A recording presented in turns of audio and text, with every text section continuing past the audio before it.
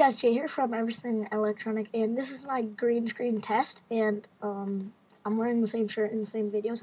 So what you have to do first is get Adobe After Effects. By the way, I have some like coupon codes or like free Adobe After Effects things, because my what's it called, uncle, he's like a computer engineer or something, and he gave me some. So yeah, if you need some, ask me. If you don't want to buy it, because I have them. So first you have to import the video or the picture. I'm using the video. You guys can see my face. It's kind of weird right now. File, and then you import the background, which is supposed to be a green screen. And let me just find, wish I could find like the thing.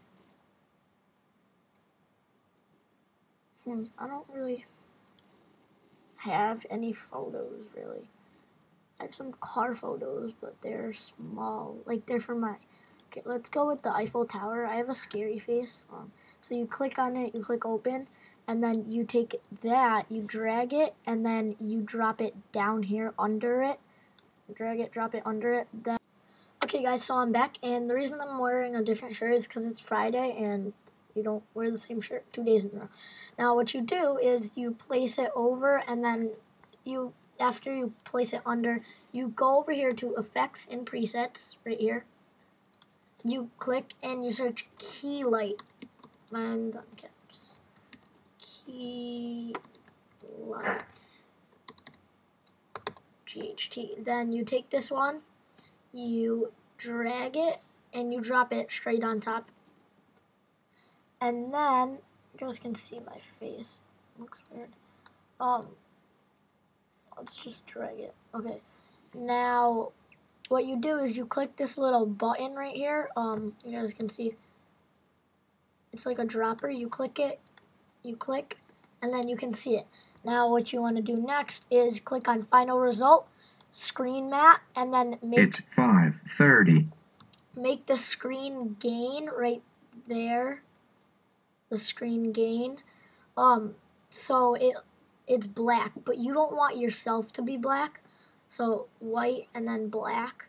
You should put it on like something that looks good, so you don't like blend in, but you don't want yourself to blend in with the background. So try to do the best you can.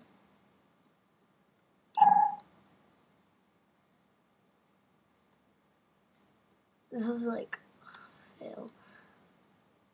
Yeah, so see, the background's all, so instead of going to screen gain, let's just undo screen gain. Make it like, okay, so instead of well, you can set your screen gain, but before you want to clip white, just put it to 100 and then clip black to 0, and then you're pretty much done. You can click on this Final Result, and then it shows up. Now, I don't know why it's not showing up that well, like the picture, but that's fine if you can't see yourself a little. Like, it kind of looks pretty cool if you can see yourself through it.